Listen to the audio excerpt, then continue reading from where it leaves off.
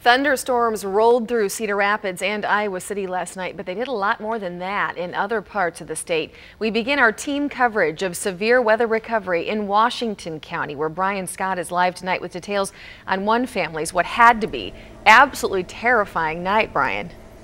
Well, yeah, to say the least, Tiffany. We're just outside of Wayland, outside of the Nelson family's house, and this is pretty much their reality today. Pieces of their lives scattered all around the fields out here in Washington County. You can see the kids' toys are laying around everywhere out here, right next to pieces of the roof, and even a little bit further up the street, if we really head up this way, you can see the car that was completely tipped over, put on its top out here in the middle of the field.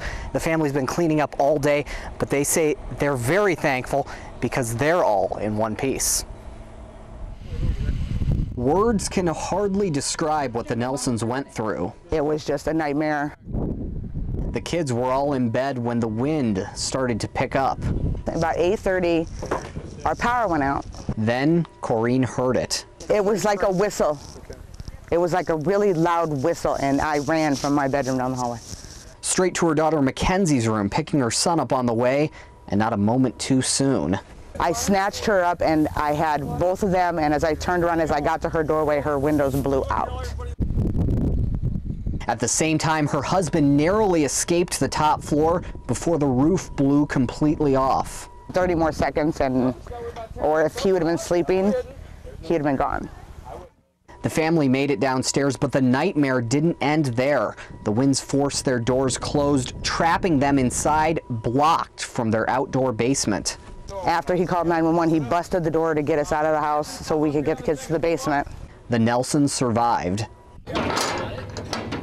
Their house and things are gone, but Corrine says it's okay because they can tell the story together.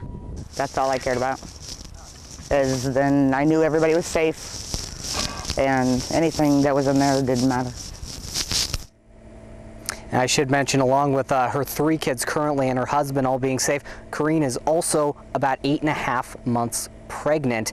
She says the baby, though, is okay. She did get to the hospital last night, got checked out. Everything's going to be okay there. And they also say everything's going to be okay here. They've got a lot of cleaning up left to do, but they are going to take a break for the night and start back up tomorrow. And they do say they've had a lot of great help coming up tonight on the Fox News at 9 and on the CBS 2 News at 10. We'll show you some of that great help coming from the community all around the area down here.